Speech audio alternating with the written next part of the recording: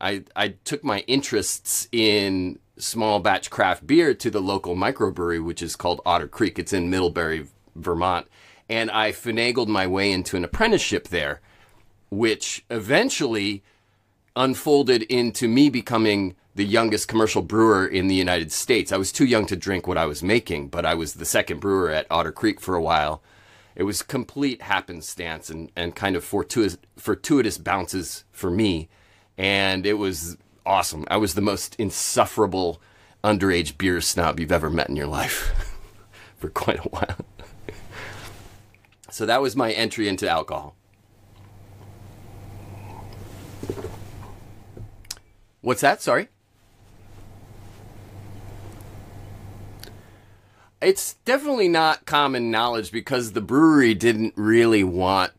This was back in the 90s, so social media didn't have a chance to kind of get its tentacles in there and blow it up or anything.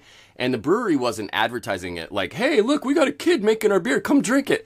It was more of a... It was a crazy situation. Basically, this small microbrewery had two brewers. There was a number one and a number two. The number one fateful week, wrecked his back and couldn't lift heavy bags of grain for like 2 weeks. Same calendar week, the number two brewer, and this is, I'm not making this up, he left the state to join the circus. He wanted to be a clown. So he moved to New York City. So, unbelievable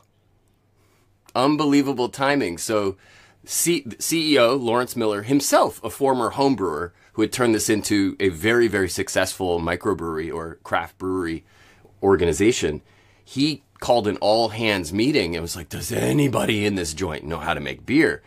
And there were probably 12, 13 of us, and everybody's like, pfft. And then little 17-year-old me was like, I know how to make beer. And he was like, oh, God.